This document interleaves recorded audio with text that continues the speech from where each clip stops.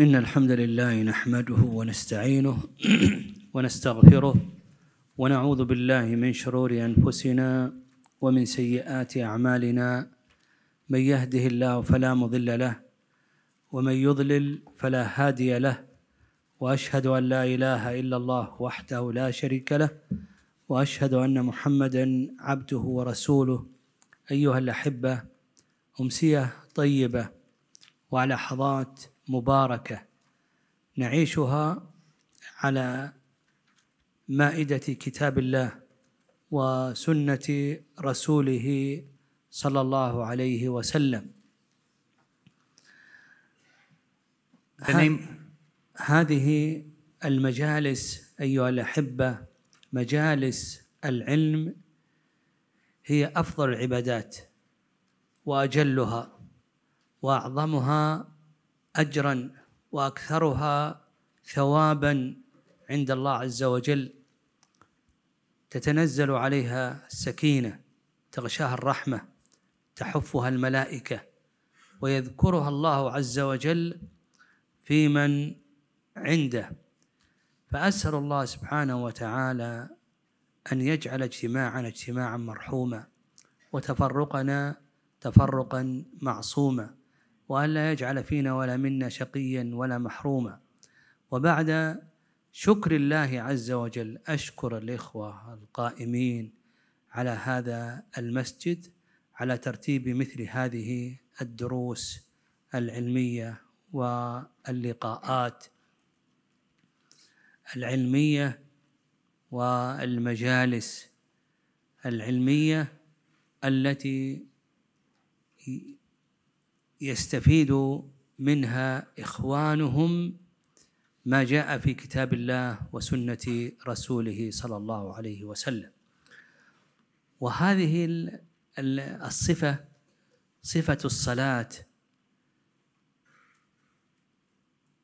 هذه الصفة كتبها عالم جليل ابن القيم، لا حاجة إلى ذكر شيء من ترجمته وسيرته، معروف لدى الجميع، ويكفي أنه أبرز تلامذة شيخ الإسلام ابن تيمية رحمه الله، وكتبه نافعة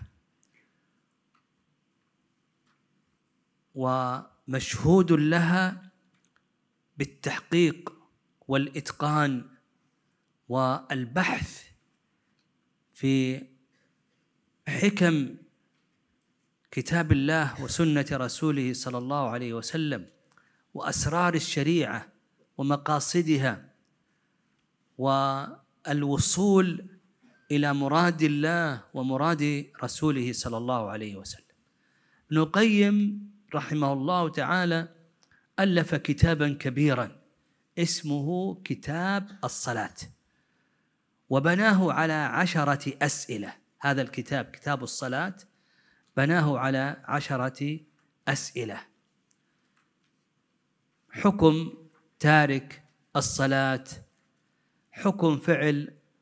حكم تأخير الصلاة عن وقتها، حكم فعل صلاة الليل بالنهار، فعل صلاة النهار بالليل، حكم صلاة الجماعة، إلى آخر ما ذكره رحمه الله تعالى. في نهاية هذا الكتاب الكبير عقد فصلاً، هذا الفصل لخص فيه صفة صلاة النبي صلى الله عليه وسلم، فقال: خذ صفة صلاة النبي صلى الله عليه وسلم من التكبير إلى التسليم. وهذا هو الذي نريد بإذن الله عز وجل أن نقرأه في هذه الأمسية الطيبة المباركة.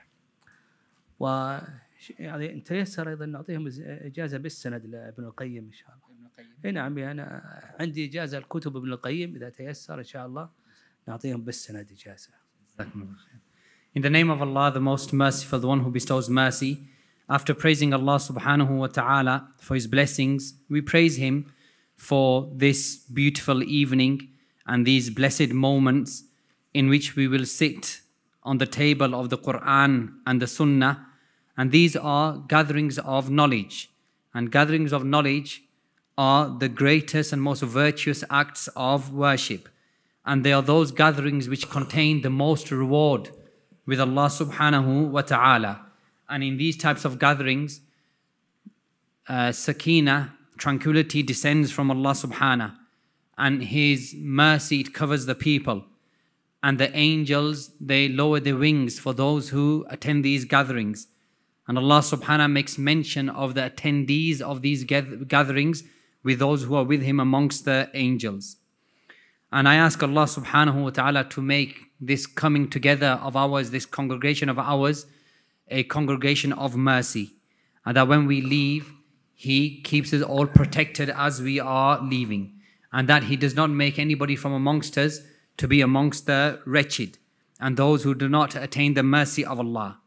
After thanking Allah subhanahu wa ta'ala for facilitating this gathering, I would like to thank the brothers who are managing this masjid for organizing this sitting and similar sittings and lessons in which knowledge is studied. And the benefit behind these gatherings is that brothers can come together and they can learn the Quran and the Sunnah. As for this treatise, Sifatul Salah, the description of the Salah, this treatise was authored by a great virtuous scholar, Ibn al-Qayyim al-Jawziyah rahimahullah. And Ibn al-Qayyim has no need for an introduction or a biography because he is known to all. And it is sufficient as a virtue of Ibn al-Qayyim that he is from the most prominent students of Shaykh al-Islam Ibn Taymiyyah rahimahullah. And the books of Ibn al-Qayyim are well known and beneficial, and they are very precise in how he would write and author.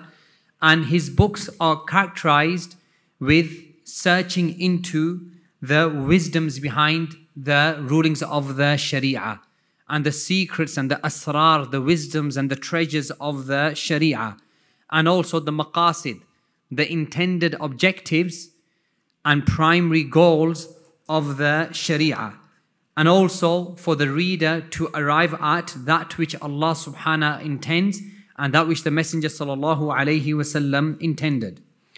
This treatise, Sifatul Salah, this is a small treatise which is part of a larger book which he wrote. And this large book which he wrote is known as Kitabul Salah.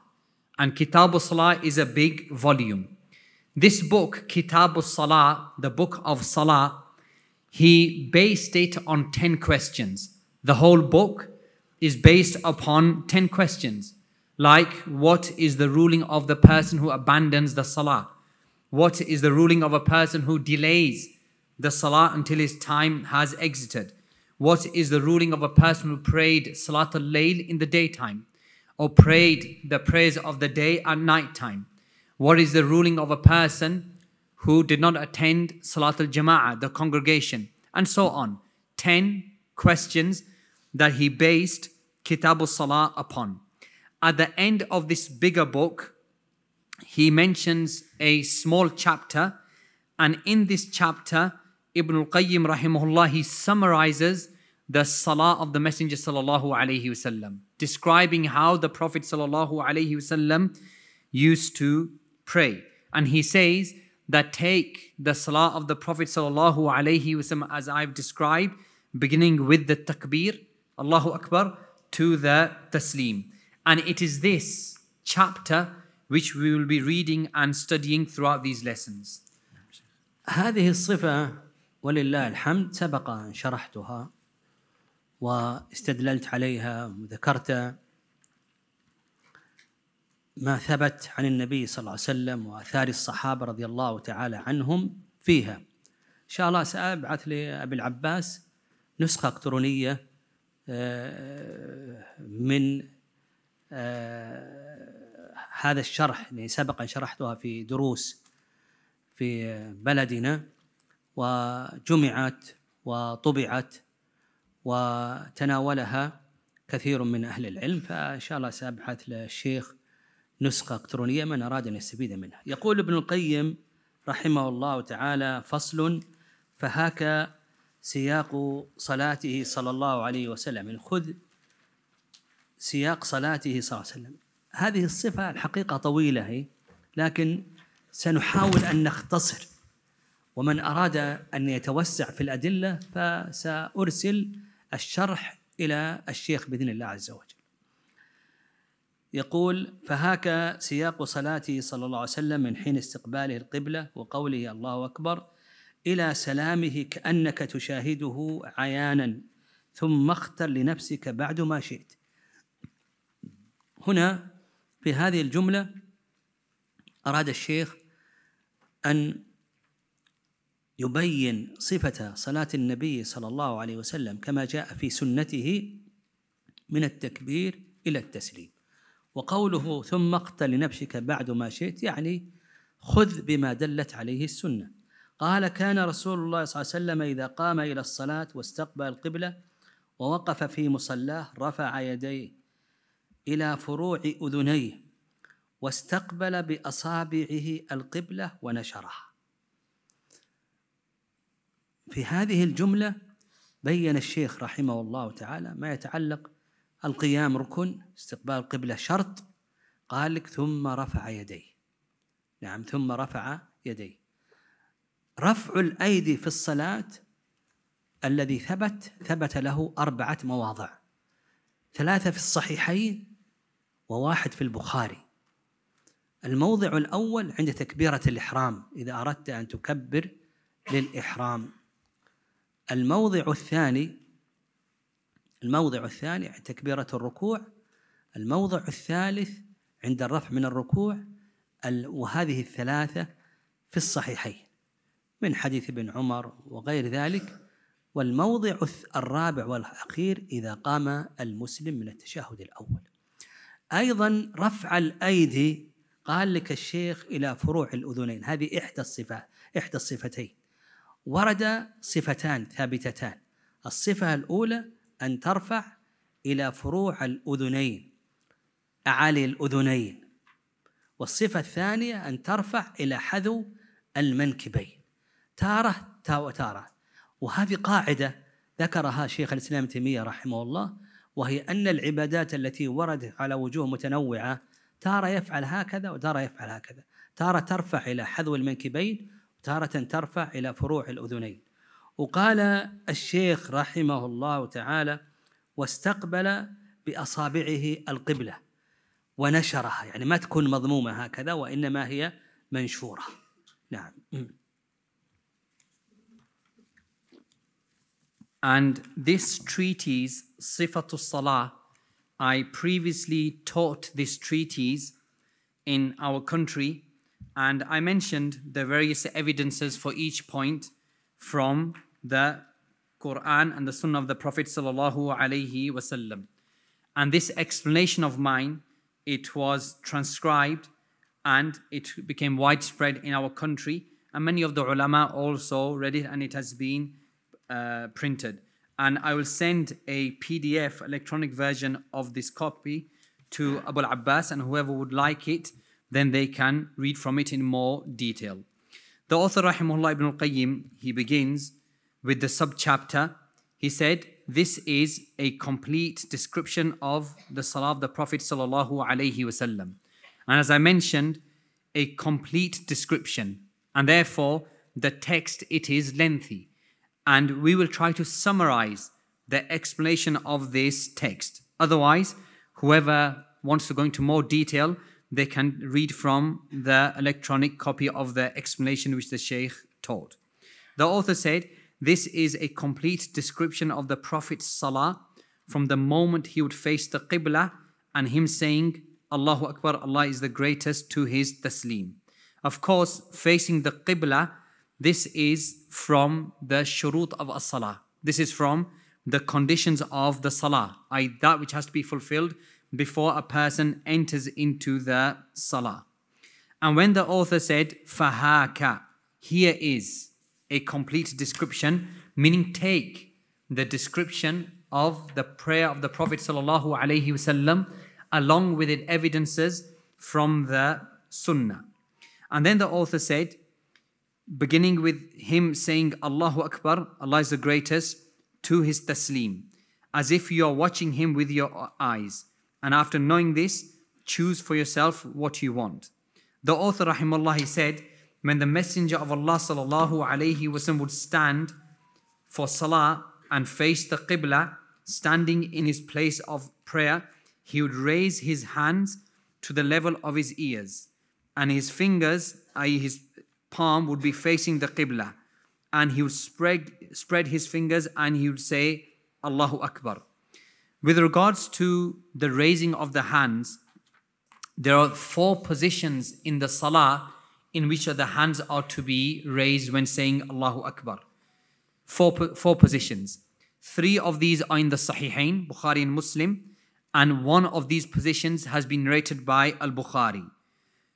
Firstly, Takbiratul Ihram. When a person says Allahu Akbar to begin the salah, to open the salah, he raises his hands. Secondly, before a person goes into ruku'. Thirdly, after a person or whilst a person is rising up from the ruku', he also raises his hands. These 3 positions, raising your hands for Takbiratul Ihram, before going to ruku' and whilst raising up from ruku', these are found in the Sahihain of Bukhari and Muslim, narrated by Abdullah ibn Umar and other Sahaba. And then the 4th one, the hadith was narrated in Bukhari only, and that is when a person stands up from the first tashahhud, i.e. the second rak'ah after making tashahhud. When a person stands up, he says Allahu Akbar, and he also raises his hands. The author rahimahullah, he said that the Prophet sallallahu alaihi wasallam would raise his hands to the level of his ears, the edge of his ears. And the meaning of the level or the edge of his ears, i.e. the upper edge of his ears or the upper level of his ears, he would raise his hands. And this is one description of how the Prophet sallallahu alaihi wasallam would raise his hands. There is also another description, and that is that he would raise his hands to the level of his shoulders. So both of these have been narrated, either to the level of the ears or to the level of the shoulders. And there is a general principle which Ibn Taymiyyah rahimahullah mentions, and that is when a particular ibadah has been performed by the Prophet sallallahu alaihi wasallam with differing positions or differing descriptions, the sunnah is for a person to sometimes perform it one way and sometimes a person performs it the other way. And this is a qa'idah, a general principle when it comes to ibadat that the Prophet sallallahu alaihi wasallam performed in various ways or descriptions. So the full complete sunnah would be sometimes when you raise your hands, you raise them to the level of your ears, and sometimes when you raise your hands, you raise them to the level of your shoulders. And then the author said, and he would face the qibla with his fingers, meaning the palms of his hands would also be facing the qibla. And the author said, وَنَشَرَهَا, he would spread his fingers, meaning he would not clasp his fingers like this, rather he would spread his fingers and straighten them out. نعم. ثم يقول الله أكبر. قال وهذا اللفظ هو المجزئ. لو أتى بلفظ آخر فإن هذا لا يجزئ، لأن هذا هو الذي داوم عليه النبي صلى الله عليه وسلم من فرضية الصلاة إلى أن توفي عليه الصلاة والسلام، وهكذا خلفاؤه وصاحبته من بعده. قال ولم يكن يقول قبل ذلك نويت أن أصلي إلى آخره. يعني يقول الشيخ رحمه الله تعالى لم يكن النبي صلى الله عليه وسلم إذا أراد أن يصلي يقول نويت أن أصلي الظهر 4 ركعات أو المغرب 3 ركعات أو العصر 4 ركعات. قال هذا لم يكن من هدي النبي صلى الله عليه وسلم، ولو فعله النبي صلى الله عليه وسلم ولو مرة واحدة لنقل إلينا، فإن الصحابة رضي الله تعالى عنهم نقلوا أقوال النبي صلى الله عليه وسلم وحركاته في الصلاة، حتى اضطراب لحيته نقلوه، ومع ذلك ما نقلوا أنه كان يقول نويت، يتلفظ بالنية. فالتلفظ بالنية هذا أمر محدث لم يكن عليه هدي النبي صلى الله عليه وسلم ولا صحابته. النية هذه من أعمال القلوب وليست من أعمال الجوارح، فلا يشرع، وإنما يكفي أن ينوي بقلبه. نعم. And then the author said, وَقَالَ اللَّهُ أَكْبَرُ, and he would say, Allahu Akbar, Allah is the greatest. And it is only this wording, Allahu Akbar, which is sufficient in terms of Salah. So a person is not permitted to begin the Salah with any other wording. And this is because this was the practice of the Prophet sallallahu alaihi wasallam. From the time in which the Salah was first legislated until the Prophet sallallahu alaihi wasallam passed away, he never began his Salah with any other wording except Allahu Akbar. And like this, the Khulafa, and like this, the Sahaba, the companions. And then the author said that he sallallahu alaihi wasallam, he never used to say before Allahu Akbar, I make an intention to pray such and such Salah facing the Qibla 4 rak'at at the prescribed time of the obligatory Salah, performing it for Allah the Most High as an Imam or behind the Imam. Meaning that the Messenger sallallahu alaihi wasallam, he never used to verbalize the niyyah, the intention. He would never say 4 rak'at for Dhuhr, 3 rak'at for Maghrib, 4 rak'at for Asr, and so on and so forth. Rather, it was something which was intended in his heart. And the author mentions how the Sahaba, how they conveyed from the Salah of the Prophet sallallahu alaihi wasallam all his statements. Every single statement of the Prophet sallallahu alaihi wasallam has been conveyed by the companions, and his actions and his movements, even how his beard would move in the Salah. So despite them narrating from the Prophet sallallahu alaihi wasallam every minor detail of his statements and his actions and the movement of his beard, however, never once has it been narrated that the Prophet sallallahu alaihi wasallam used to verbalize the niyyah or pronounce the niyyah. And this therefore shows us that a person verbalizing the niyyah, pronouncing the niyyah, this is something which has been innovated. It is muhdath. It is an innovation or a bid'ah. Because the Prophet sallallahu alaihi wasallam did not do this action, and neither did the Sahaba do this action. So the niyyah, the intention, min a'mal al-qulub, it is from the actions of the heart. The niyyah is not from the action of the limbs. And therefore it is sufficient for a person to make this niyyah in his heart, and he does not pronounce or verbalize the niyyah. بالنسبة لرفع الأيدي كما ذكرنا، رفع الأيدي تارة ترفع حذو المنكبين، تارة ترفع إلى فروع الأذنين. متى ترفع؟ الذي دلت له السنة أن المسلم يرفع يديه ثم يكبر. ترفع يديك هكذا الله أكبر، أو ترفع يديك إلى فروع الأذنين الله أكبر. ما جاء النبي صلى الله عليه وسلم كان يكبر قبل الرفع أو يرفع قبل التكبير، هذا كله لم يثبت. الثابت أنه كان يرفع يديه، فإذا استقرت في محل المحاذاة قال الله أكبر. ترفع يديك الله أكبر، أو ترفع إلى فروع أذنيك الله أكبر. هذا هو الثابت. قال الشيخ ثم يمسك بشماله بيمينه فيضعها فوق المفصل ثم يضعهم على صدره.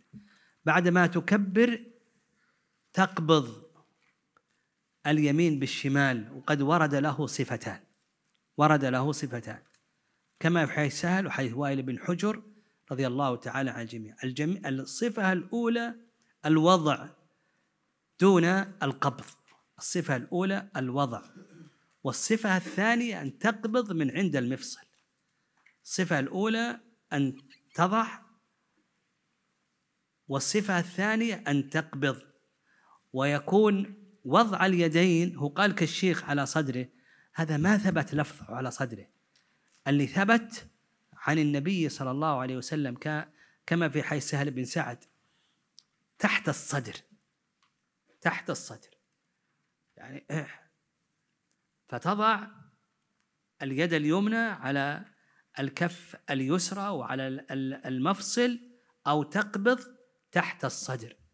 وعلى هذا يكون الوضع هذا من قبيل السنن التي وردت على وجوه متنوعة، تارة تضع وتارة تقبض.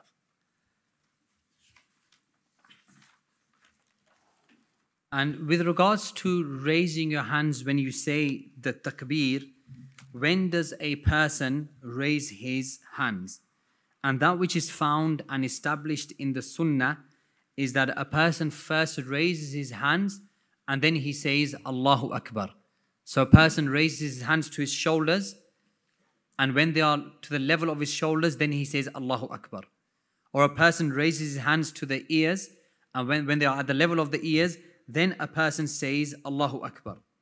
As for the other views of a person saying the takbir first and then raising his hand second or after saying it, then this has not been established from the Sunnah of the Messenger sallallahu alayhi wasallam. After this, the author said that he sallallahu alayhi wasallam would then hold his left hand with his right hand, holding it at the joint of the wrist. And this is known as al-qabd, holding. And there are also two descriptions of how the Prophet sallallahu alaihi wasallam would hold his hands. And that is, either he would place his right hand on his left hand, i.e. placing it without grasping or holding it.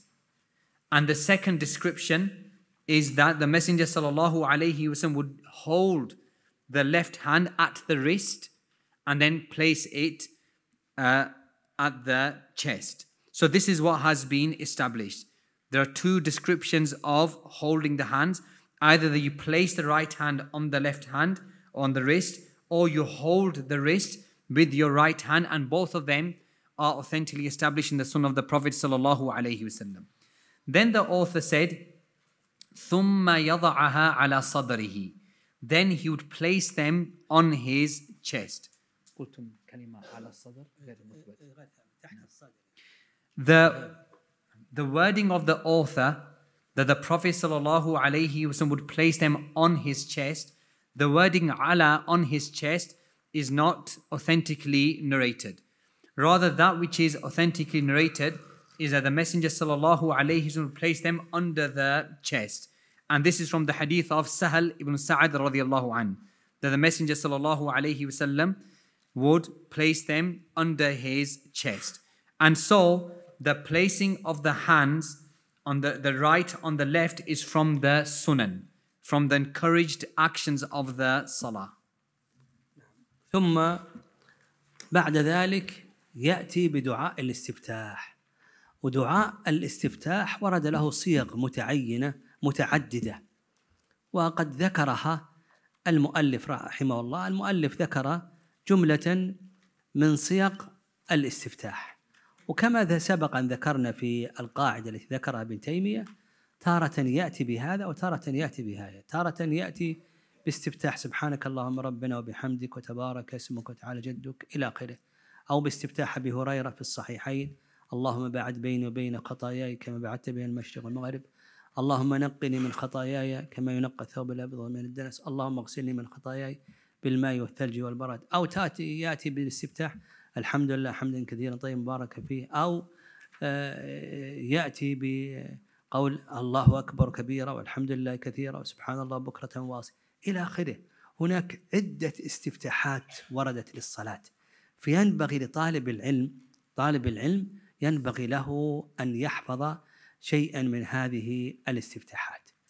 وإن شاء الله أنا سأرسل هذه، ذكرتنا هذه الصيغ ما صح عنها عن النبي صلى الله عليه وسلم، وأنا سأرسلها للشيخ بإذن الله عز وجل ينشرها بين أيديكم. وما كان من استفتاحات طويلة فإنها تكون في صلاة الليل، يعني الاستفتاحات الطويلة مثل قال لك الشيخ نعم سبحانك اللهم ربنا وبحمدك اللهم باعد بيني وبيني نعم وجهت وجهي إلى آخره، هذا يكون في صلاة الليل. نعم. وربما كان يقول الله أكبر كبيرا إلى آخره، أو الله أكبر لا إله إلا أنت إلى آخره. المهم نفهم أن صيغ الاستفتاحات متعددة، وبعض العلماء أفردها بمؤلف مستقل. فيستحب لطالب العلم أنه تارة يأتي بهذه الصيغة، عموما المصلي حتى وإن لم يكن طالب العلم، لأنه إذا نوع يكون هذا عمل بالسنة كلها، هذا من وجه. وثانيا فيه حياة لهذه العبادة، لأنه إذا داوم على صفة واحدة أصبحت كالعادة. لكن إذا كان تارة يأتي بهذه الصفة وتارة يأتي بهذه الصفة كان في هذا حياة لهذه العبادة. وثالثا أنه ما ينسى يحفظ العلم. نعم. And then after this, the author, he mentioned the supplications a person should say after he has begun the Salah. And these supplications are known as Du'a'ul Istiftah. Du'a'ul Istiftah. And again, there are many variations which have been narrated from the Prophet sallallahu alaihi wasallam. And the author has mentioned some of them from the authentic ahadith. Like he's saying, Subhanakallahumma wa bihamdika wa tabaraka ismuka wa ta'ala jadduka wa la ilaha ghayruk. Glorified are you, O Allah, and by your praise, blessed is your name, elevated is your majesty. There is none deserving of worship except you.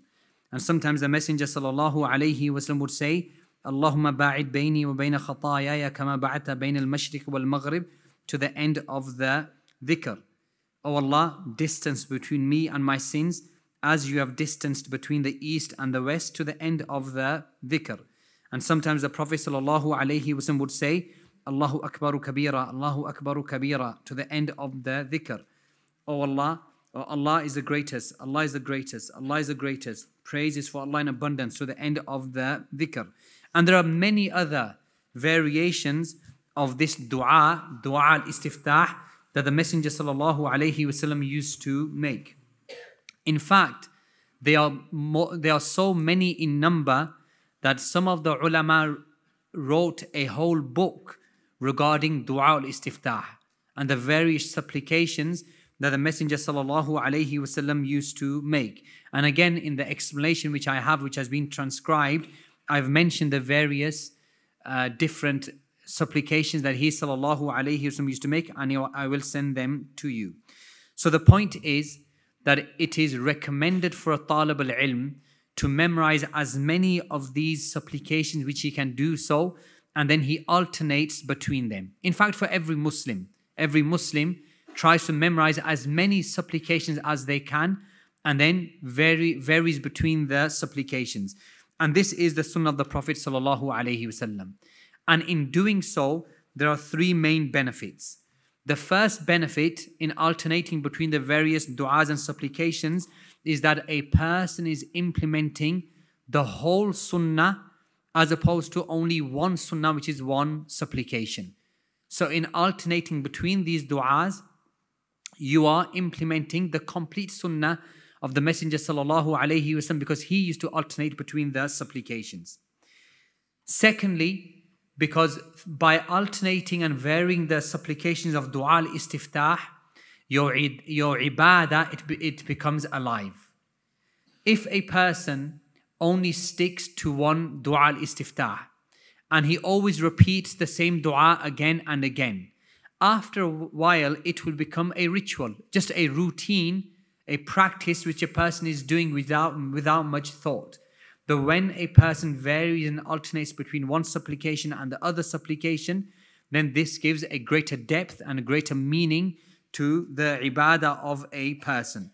And then the third benefit is that you are preserving knowledge. You are preserving the sunnah, and you are preserving the knowledge of the various supplications which have been narrated from the Prophet sallallahu alaihi wasallam. In addition to this, some of the more lengthier du'as, like وَجَّهْتُ وَجْهِيَ لِلَّذِي فَطَرَ السَّمَاوَاتِ وَالْأَرْضَ حَنِيفًا وَمَا أَنَا مِنَ الْمُشْرِكِينَ, to the end of this supplication, then perhaps this was restricted to Qiyam al-Layl. To the night prayer, he would lengthen the supplications. Now we'll take a break now for Salat al-Maghrib, and then we'll start immediately after the Sunnah prayer.